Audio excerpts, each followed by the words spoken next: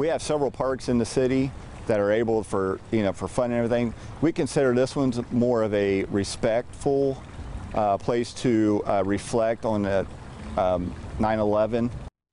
New at 7, Hilliard officials are reminding its residents a local memorial is for reflecting, not for playing. We thank you for joining us for NBC4 at 7. I'm Colleen Marshall. Carrie is off tonight. First Responders Park has pieces from Ground Zero and names all of the lives lost on September 11th of 2001. But police say they've noticed more people are using the park for the wrong reasons. And NBC4's Eric Halpern went to Hilliard to get some answers and to tell us about their reminder for everyone, right, Eric?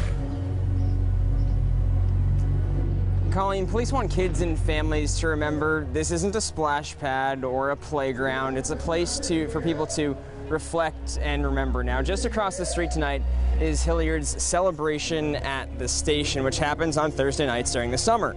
Police say sometimes people will come over and use the park in the wrong ways.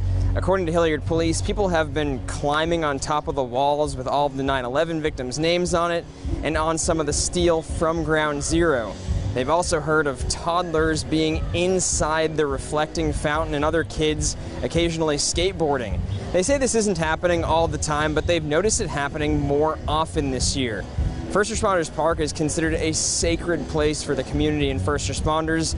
They don't think anyone's trying to cause any damage, but they just want to remind people to use the park in the ways it's supposed to be used. Just please be respectful.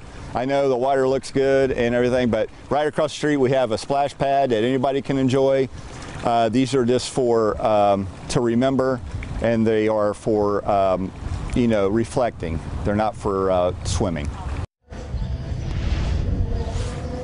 And the park means so much to the police department that it's part of their badges. They also want people to help them in keeping the park clean. Local for you in Hilliard, I'm Eric Halpern, NBC4.